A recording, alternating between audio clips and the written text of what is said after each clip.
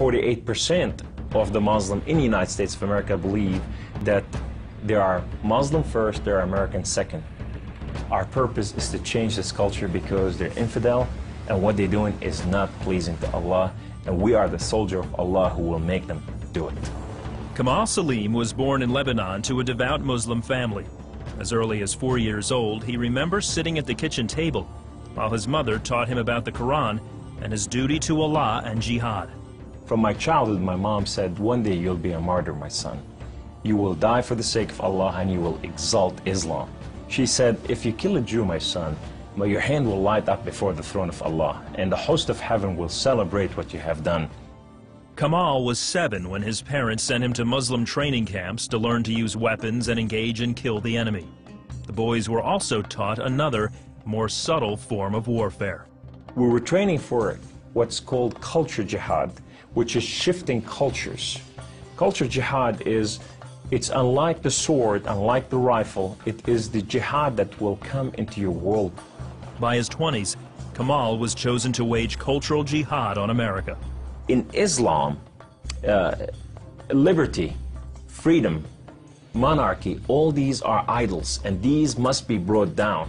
So the liberty that you have in the United States of America, it's anti-Islam. You know, so America must be changed. So I moved to the Bible Belt specifically. The Bible Belt was the strongest of strongest. That's where the stout Christians are. And I want to take on the best of the best because I considered myself as a sword of Islam. I thought I'm anointed, I'm unique, I'm selected. I'm coming to a country and a culture to change it, and I have the power of Allah with me. In the early 1980s, Kamal entrenched himself in a small Midwestern town. He began targeting men from poor neighborhoods to recruit them to the Muslim faith. But one afternoon, his life would be in the hands of those he hated the most. I was going from one place to another to do a recruitment, and that day I had a car wreck. The car wreck was so severe, I ejected out of my car, landed on my neck, broke my neck in 2 places. This man came running to me, and he said, don't worry, we're going to take care of you, and everything's going to be all right. The ambulance came and picked me up, and now I go to the hospital. The orthopedic surgeon in the emergency room looked at my chart, and he just said, son, we are going to take care of you, and everything's going to be all right. The second day, I wake up in the hospital, and this head of physical therapy, come and read my chart, and he turned around and he said the same thing, word for word, we are going to take care of you. At first, Kamal was frightened by their words, because these men were all Christians. You see, in terrorism, if they said we're going to take care of you, you'd better run. Surgeries to repair Kamal's broken neck were successful, but recovery would take weeks. After being discharged from the hospital, he would need someone to care for him while he recuperated. Kamal had no one, so the orthopedic surgeon opened up his own home to this stranger. In his home, they put me in their choicest room, in the most beautiful thing. I became like part of their family. They didn't see me any different, and now they have a basket set for Kamal. They put in money to free my bills from the hospital. Kamal was overwhelmed with the outpouring of Christian love. As he recovered, he began to help out around the house with cooking and cleaning. They have Jewish friends, they came from Israel, that they support, you know. And now I'm hugging Israelis and I'm cooking for Jews.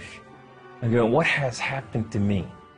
When Kamal was able to take care of himself and return to his apartment, the doctor had another surprise for him.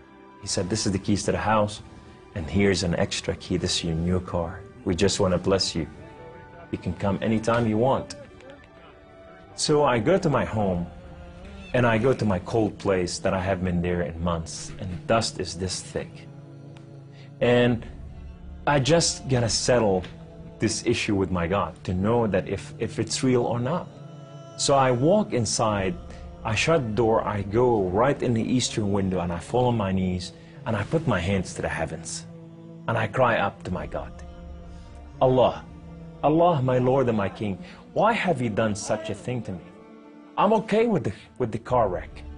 I'm okay with all this, but why did you put me among Christians? I'm confused. These Christians and Jews, they're good people. There's nothing wrong with them. They don't want to kill us. They're not the same thing that I learned about them. Allah, these people have relationship with their God. These people, they cry out to the God and they answer them. I want to hear your voice. I want to hear you love me. If you're real, speak to me. I want to hear your voice. Guess what Allah said that day? Absolutely nothing. Kamal felt that because he questioned his faith, the honorable thing to do was to end his own life. So I went to reach out my guns and put it in the right place and clock out. I heard the voice. The voice knew me by name. He said, Kamal, Kamal, Kamal, why don't you call on God of Father Abraham and Isaac and Jacob? And now I fell on my knees and I put my hands to the heavens immediately as I heard the voice, and I cried out with every fiber within me, God of Father Abraham, if you are real, would you speak to me? God of Father Abraham, if you are real, I want to know you. Well, God of Father Abraham came to the room, and he filled the room with his glory, and his name was Yahweh. The Lord is one. In his hand, he has holes in his hand. He has holes in his feet. His name is Jesus. I said to him, who are you, my Lord? Who are you? He said, I am that I am. I said, I'm a simple man with a simple mind. What is that supposed to mean? He said, I am the Alpha. I am the Omega. I am the beginning. I am the end. I am everything that is in between. I have known you before I formed the foundation of the earth. I have loved you before I formed you in your mother womb. Rise up. Rise up, come on. Kum. You are my warrior. You are not their warrior. And I said to him, I said, my Lord, I will live and die for you. He said, do not die for me. I died for you that you may live.